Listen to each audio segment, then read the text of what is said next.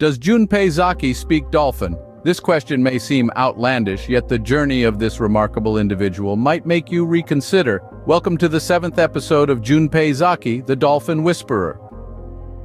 Our story begins in a small coastal town in Japan, where a young Junpei Zaki found solace in the company of the ocean's most intelligent creatures, dolphins. With their playful demeanor and complex social structures, Junpei was immediately drawn to these fascinating marine mammals.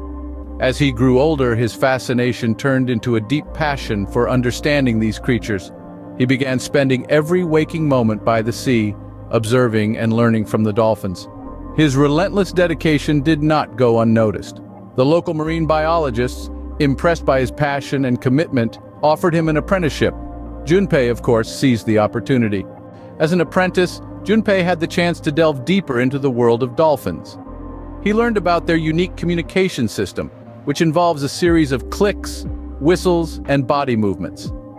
This was a turning point in Junpei's journey.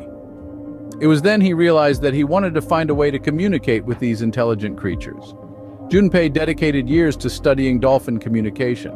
He meticulously analyzed their sounds and movements, hoping to decipher the meaning behind them.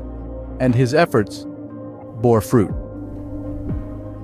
After years of tireless work, Junpei began to understand the rudimentary elements of dolphin language. It was a breakthrough moment.